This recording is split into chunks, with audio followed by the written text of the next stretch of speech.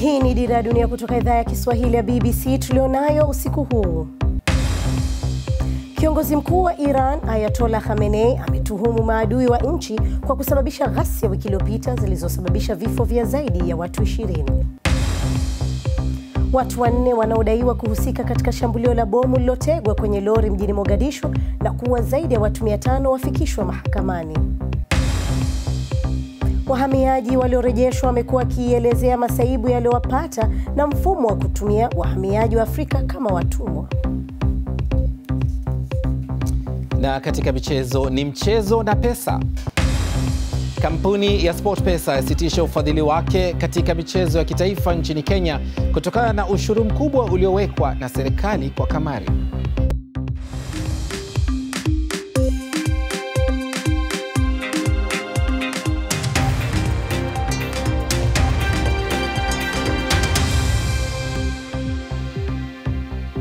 Hujambo na karibu katika Dira Dunia kutoka idhaa ya Kiswahili ya BBC, ikikuletea dakika 30 za habari, maelezo, uchambuzi, maoni na michezo. Mimi ni Zuhra Yunus nikiwa hapa London. Kiongozi mkuu wa kidini nchini Iran Ayatollah Khamenei ameshtumu maadui wa nchi yake kwa kusababisha ghasia wiki iliyopita ambazo zaidi ya watu 20 wameuawa. Katika hotuba yake ya kwanza tangu maandamano ya kupinga serikali ya zuke nchini kote, Bwana Khamenei amesema maadui hawa wanatoa fedha, silaha na taarifa za kijasusi kwa waandamanaji. Ameahidi kuhutubia taifa kuhusu hali ilivyo sasa kwa wakati mwafaka. Maandamano yamekuwa changamoto kubwa kwa utawala wa kidini wa Iran, hasa kwa kiongozi huyu tangu mwaka 2009, kama Zawadi Machibia anavyosimulia. Maandamano na mwitikio wa mamlaka kwa waandamanaji vimezidi kuongeza ghasia zaidi. Majengo yanachomwa moto na risasi zinafyatuliwa. Jana usiku watu takribani 9 waliuawa, wakiwemo baadhi ya askari wa usalama. Hasira za watu zimeelekezwa kwa mtu huyu, kiongozi mkuu wa kidini Ayatollah Ali Khamenei. Chanzo cha maandamano ni kupanda kwa bei za vyakula na ukosefu wa ajira unaokimbilia 60% katika baadhi ya maeneo. Kuna baadhi ambao ni maskini na hawawezi kupata mahitaji yao. Wafanye nini? Nchi yetu ni kama dhahabu. Chochote unachokifikiria unaweza kukipata Iran, lakini hatufaidiki kabisa kwa vitu tulivyo navyo nchini kwetu.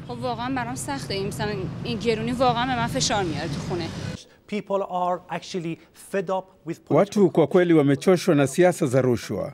Watu wamechoshwa na rushwa kwenye uchumi na wanaamini njia pekee ya kuleta mabadiliko ya maana ni kupitia mageuzi makubwa ya kisiasa. Political reform.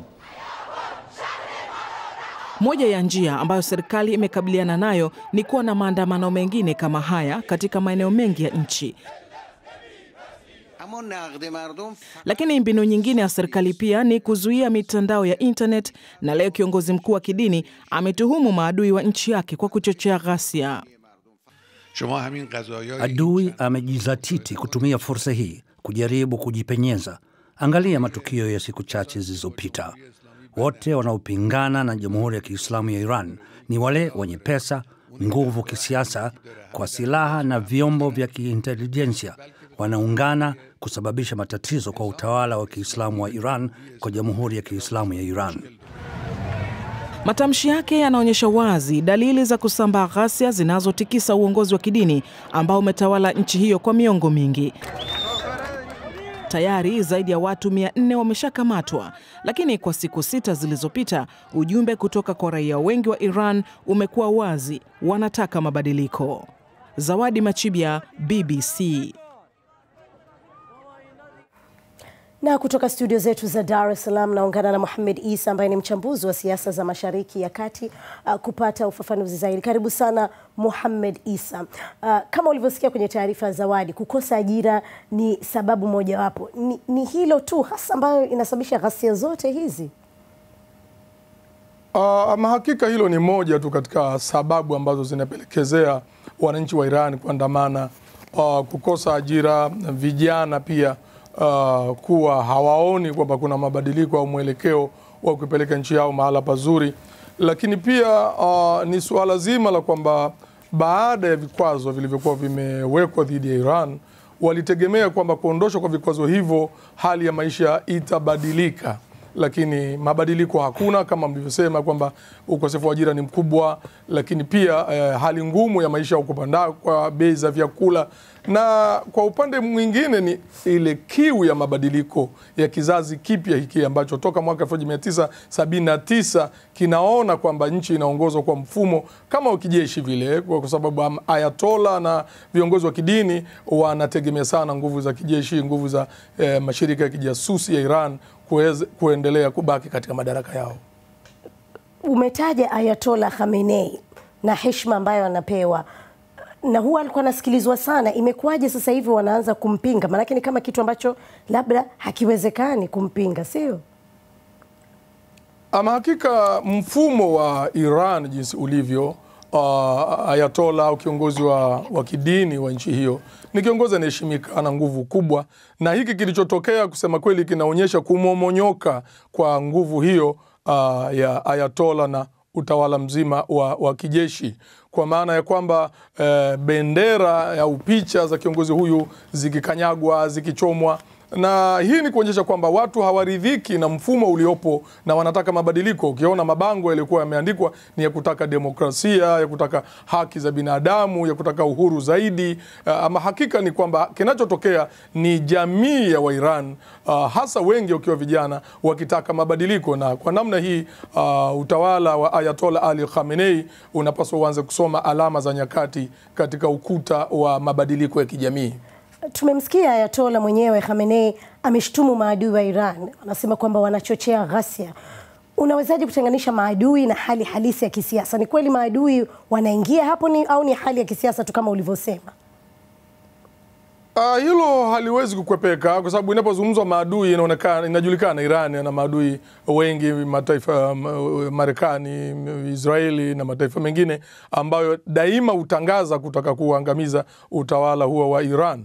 Lakini kinachotokea hivi sasa ni kama vile kwamba Ayatollah Ali Khamenei na uongozi wa Iran utakuwa unakimbia tatizo lililoko ndani na kusingizia matatizo ya nje. Hii si mara ya kwanza kwa wananchi wa Iran kuandamana. Mwaka 2009 waliandamana, mwaka 99 kwanza, 2009 waliandamana, na imekuwa maandamano kila mara yanazimwa kwa nguvu na kisingizio kikiwa ni maadui, lakini sababu za ndani za Iran, za kiuchumi, za kijamii, za mabadiliko ya vijana haziangaliwi kwamba ni sababu za ndani. Kwa hiyo kukimbilia kwenye kwamba ni maadui waliochochea haya, nadhani watakuwa wanapoteza fursa ya kujaribu kutatua matatizo ya msingi ya wananchi wa Iran kwa kusingizia maadui wa nje. Shukran sana. Ni Muhammad Isa, huyo mchambuzi wa masuala ya Mashariki ya Kati. Na ukitaka maelezo zaidi kuhusu taarifa hiyo na nyingine nyingi tu, unaweza kuyapata kupitia simu yako ya mkononi bbcswahili.com. Na sasa tuangazie taarifa nyingine zinazogonga vichwa mbalimbali vya habari duniani kwa wakati huu. Takriban wahamiaji 40,000 wa Kiafrika walioko nchini Israel wamepewa hadi siku 90 kuondoka au watafungwa jela. Wahamiaji hao walionyimwa stakabadhi za ukimbizi wanaaminiwa wengi kutoka Eritrea na Sudan, na wametakiwa ima warudi nyumbani au waende Uganda na Rwanda. Wazee na watoto watasamehewa. Rais wa Uganda Yoweri Museveni ametia saini mswada uliozua utata unaomruhusu sasa kuwania urais kwa mihula mingine miwili. Sheria hiyo inaondoa umri wa mwisho wa miaka 75 uliokuwepo awali kikatiba, ambapo mtu anaweza kuwania kuiongoza nchi hiyo. Mswada huo ulipigiwa kura na wabunge wa chama tawala mwezi uliopita. Waandamanaji nchini Pakistan wamechoma bendera za Marekani na kutoa matamshi ya kuikashifu nchi hiyo kufuatia ujumbe wa Twitter wa Rais Trump unaishtumu Islamabad kwa kuficha ukweli na kuwaficha magaidi, huku ikipokea mabilioni ya dola kila mwaka kutoka Marekani. Mmoja wa wanaharakati kutoka mjini Karachi ametaja hatua ya Trump kuwa dharau kwa juhudi za Pakistan na ushirikiano wake kupiga vita ugaidi. Wasomali 5 wamefunguliwa mashtaka kutokana na shambulio kubwa la bomu mwezi Oktoba lilowaua watu zaidi ya 500 katika mji mkuu Mogadishu. Ingawa hakuna kundi lilodai kuhusika na shambulio hilo, serikali ya Somalia ilisema inaamini ni kundi la Al-Shabaab ndilo linalohusika na shambulio hilo. Shambulio hilo linasemekana kuwa moja ya shambulio liloua watu wengi sana katika historia ya Somalia. Chama Omar Matata na maelezo zaidi. Watu hawa walifikishwa mahakama ya kijeshi siku ya Jumatatu. Wanashtakiwa kwa kuhusika na shambulio moja lililoua watu sana kuwahi kurekodiwa. Wakuu wa serikali ya Somalia wanaamini Al-Shabaab walihusika na shambulio na kwamba watuhumiwa hawa walikuwa ni wanachama wa kundi la jihad. Mtu wa tano hakuwepo mahakamani na anaaminika kuwa anakimbia. Mashirika ya usalama yanasema ni gari lake ndilo lilikuwa na mabomu yaliyoripuka tarehe 14 mwezi Oktoba mwaka jana. Ingawa Somalia imeathiriwa na hali isiyotengamana kwa miaka kadhaa, hakuna mtu aliyeshuhudia kitu chochote kama shambulio hili. Upigaji bomu kwa gari ulisababisha majeruhi wengi kuliko tukio jingine lolote lile. Hii ilisababisha hasira miongoni mwa raia wa Somalia. Walidai serikali iwajibike. Na sasa shinikizo hizo zinaelekea kuzaa matunda, hata kama kesi hiyo ndio kwanza imo katika siku zake za mwanzo. Ni kesi adimu ya upelelezi wa hali ya juu uliofanywa hadi kufikia kufikishwa mahakamani kwa watuhumiwa. Maafisa wa serikali wameieleza BBC kwamba utaratibu huu unatokana na ukusanyaji habari za uchunguzi kwa mafanikio, lakini wanakiri kwamba mashirika ya usalama bado yanahitaji kuonyesha kuwa yako macho zaidi. Kesi inaendelea kusikilizwa baadaye wiki hii na upande wa mashtaka umeomba kuruhusiwa kuleta ushahidi zaidi. Chama Omari Matata, BBC. Matangazo yetu ya redio yanaweza kusikika pia kupitia tovuti yetu bbcswahili.com. Hii ni Dira Dunia kutoka idhaa ya Kiswahili ya BBC London na mimi ni Zuhra Yunus.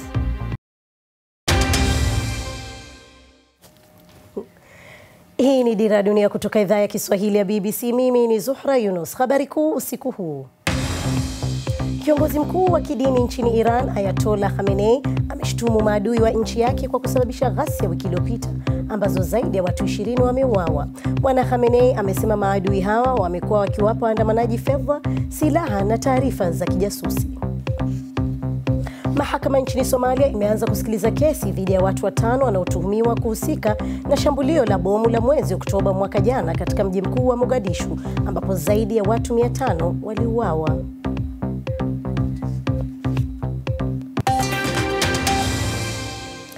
Idadi ya wahamiaji wanaovuka bahari ya Mediterranean imepungua kwa 70% tangu mwezi Julai kutokana na sera ya Umoja wa Mataifa ya kuwahamasisha makundi yanayodhibiti Libya kusimamia mwambao wa nchi yao. Hii inamaanisha kwamba maelfu ya wahamiaji hivi sasa wamekwama Libya, ambako Umoja wa Mataifa umeelezea kuwa hali ya wahamiaji hao sio ya kibinadamu. Wengi wa wahamiaji hao ni kutoka Nigeria. Hadi sasa wahamiaji 5,000 wamerejeshwa na shirika la Umoja wa Mataifa linalowashughulikia wahamiaji, na hawa waliorejeshwa wamekuwa wakielezea masaibu yaliyowapata na mfumo wa kuwatumia wahamiaji wa Afrika kama watumwa. Suluma Kasim anatuarifu zaidi. Wengi wa watu wanatembea mji wa Benin huotea sana kwenda barani Ulaya. Jackson na Felix walikaribia sana kutimiza ndoto yao hiyo, lakini walikamatwa wakiwa katika boti nje ya mwambao wa Libya na kupelekwa gerezani katika eneo la Gharian. Kabla ya kuniuza kama mtumwa gerezani, nimeshuhudia vifo vya watu 10. Modin ambaye alikuwa akitulinda huja usiku na kutuhesabu watu 20. Akatuchukua shambani tukafanya kazi hapo na kuvuna vitunguu, lakini bila ya chakula. Wamesema baada ya kuwa hawatajiki tena, waliachwa tu jangwani. Wakaokolewa na mtu mmoja aliyekuwa akipita njia. Baada ya hapo wakarejeshwa Nigeria kwa msaada wa Umoja wa Mataifa. Tumezungumza na wahamiaji kadhaa wa Kinigeria ili kuhakikisha iliyotokea, na kila mmoja wao anatuelezea maovu yaliyotendewa. Mamlaka ya magereza inahusika na visa vya kuwakodisha na kuwauza wahamiaji ili wapate kufanya kazi. Kulikuwa na uhusiano kati ya mtu wa kati ambaye ana ushirikiano na Mudin, ambaye ndiye mkurugenzi wa gereza. Yeye huwapigia simu na kutoa dhamana. Makagare alikamatwa mwaka 2015 na mtu aliyetoa pesa ili awe huru akamlazimisha kufanya kazi bila malipo, lakini baada ya miezi 3 Mark alikataa kufanya kazi. Aliporejeshwa jela ameambiwa atasafirishwa, lakini akaishia katika jela Gharian. Jela hii ya Gharian imekuwa ikitajwa sana kuwa ni mahala pabaya kabisa. Shirika la Umoja wa Mataifa limesema kiasi ya wahamiaji 700,000 bado wamekwama Libya. Nchi kadhaa za Afrika zimejitolea kuwachukua raia wao katika wiki za hivi karibuni. Wanarejea huku wakiwa wamepitia maovu mengi. Wengi wao wanarejea wameanza kazi ngumu ya kujenga upya maisha yao. Suluma Kasim, BBC. Uchina imeanzisha sheria mpya kuhusiana na uagizaji wa uchafu kutoka mataifa ya kigeni kwa nia ya kupunguza uchafuzi wa mazingira. Marufuku ambayo kwa mara ya kwanza ilitangazwa wakati wa msimu wa joto mwaka 2017 huenda ikayaathiri mno mataifa ambayo husafirisha uchafu hadi Uchina. Alex Muridhi ana maelezo zaidi. Uchina imekuwa ikitumia upya plastiki kwa miongo mingi. Amepata riziki yake kwa kupiga, kuvunja na kutenganisha. Amekuwa akifanya hivi kwa miaka 5 na anasema ni kazi ngumu. Inachosha, lakini yeye si mtetezi wa mazingira. Anaifanya kazi hii kwa kuwa humletea fedha. Uchina inahitaji malighafi. Kwa hiyo wafanyikazi Uchina hupitia uchafu wote unaotumwa kutoka ng'ambo. Lakini sasa serikali inakomesha hayo. Uchina kwa muda mrefu ni nchi inayopokea uchafu mwingi kutoka kote duniani. Ilipokea tani milioni 7.3 mwaka 2016. Lakini shughuli hii inaelekea kukomeshwa na sababu ni hii. Uchina imekuwa ni nchi tajiri zaidi, lakini uchafu umezidi pia. Sasa uchafu nchini umezidi mno na kuzagaa mbali zaidi. Serikali inadai kwamba uchafu fulani kutoka ng'ambo ni hatari na nchi hii kamwe haitaki tena uchafu wa aina hii. Uchina inashinikiza mataifa yanayosafirisha uchafu kuonyesha uwajibikaji katika kupambana na uchafu wao wenyewe na vyanzo vya uchafu huo. Masharti haya makali kwa uchafu kutoka nchi za kigeni yatadhuru baadhi ya biashara, lakini serikali imeamua kuchukua msimamo mkali katika kupata China iliyo safi. Na pengine kwa upande wa wanasiasa wa chama cha kikomunisti, unaweza kusema ni mageuzi ya kimazingira. Alex Muridhi, BBC. Hii ni Dira ya Dunia.